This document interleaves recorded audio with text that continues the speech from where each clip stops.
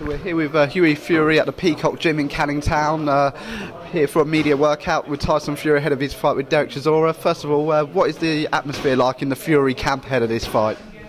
Yeah, it's very calm at the minute. We've had a nice, relaxed week and that. Just can't wait for the fight now.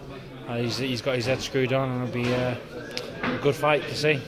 And it's a bit like deja vu. We've been here before, and Dereck Chisora's pulled out. A number of Tyson's opponents have pulled out, but you think this one is definitely going to go ahead now with a couple of days to go before fight night? Like I always say, you never know until they're in the ring, so you don't know what happens. You've got to wait until the two people's got the gloves on, so we'll wait and see.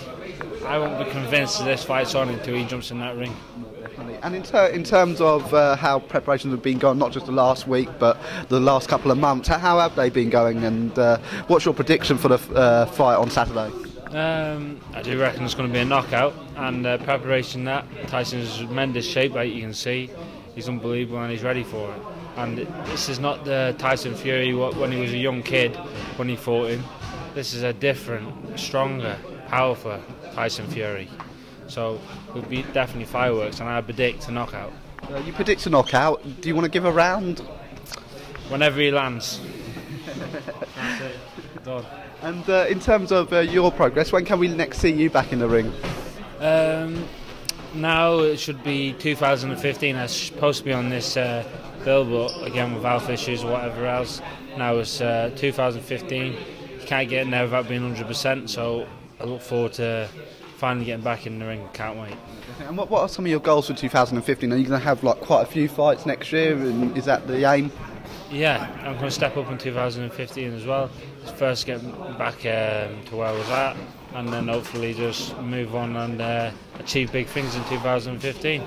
And a young up-and-coming fighter completed his first year, Anthony Joshua. What have you made of Anthony Joshua's first year as a professional? Yeah, he's done very good at Anthony Joshua. He's a great prospect, and I wish him all the best. Is that a fight you'd like to have one day in the future, up against Anthony?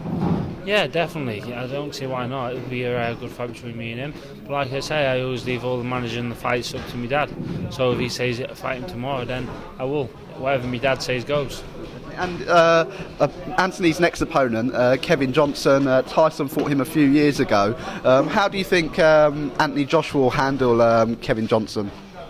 Kevin Johnson's got a very good chin. He's never been stopped.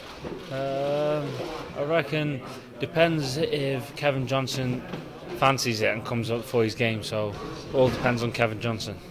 Well, thank you so much for your time, Hughie, and best of luck to the Fury camp Saturday night. Thank you very much, sir. God bless you.